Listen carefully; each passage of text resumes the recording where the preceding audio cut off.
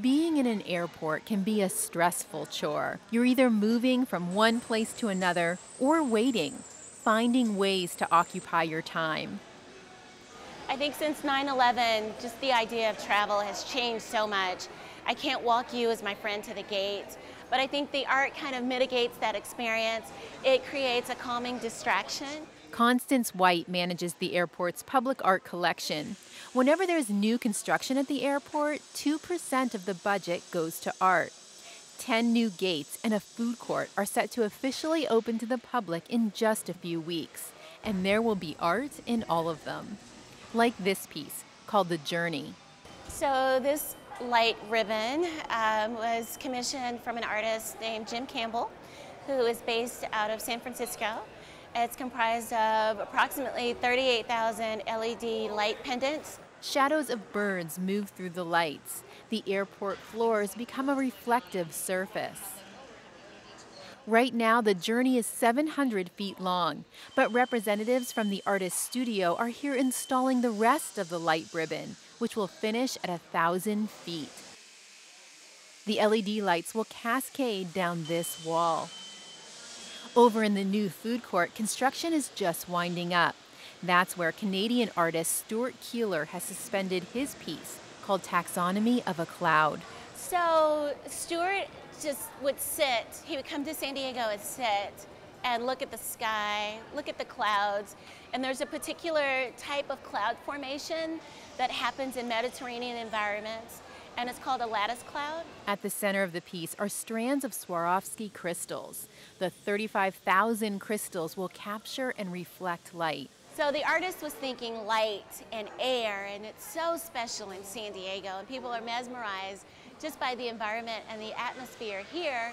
How can he make that a physical experience for people, right?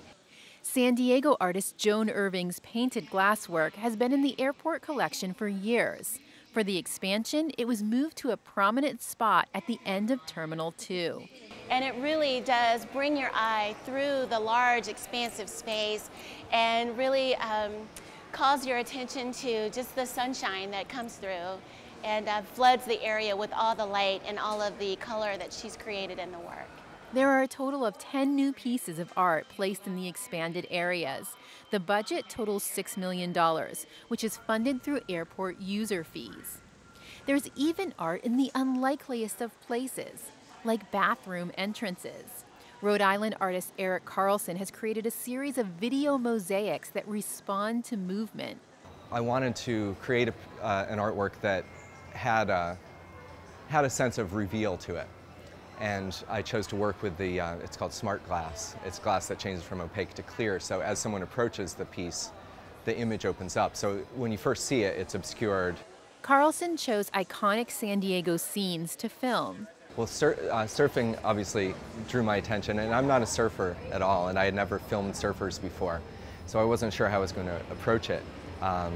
So I went to some of the beaches that were recommended to me and just started off watching what was going on, and then I went out on one of the piers where I was parallel to where the surfers were waiting to catch the waves, and I immediately noticed this really interesting back and forth where the waves were coming in, the surfers were paddling out, and then every once in a while one would come in. But it was a very interesting sort of rhythm that was developed. I think in some way the artwork represents what it's like in a compressed way for a visitor or maybe a someone who recently moved here, where the process of discovering these details about San Diego. In between the restrooms with Carlson's pieces is a different kind of bathroom. The fire hydrant has made this a popular photo op for passengers. It's just one more visual surprise among all the artwork that passengers will discover in the newly expanded airport. Angela Carone, KPBS News.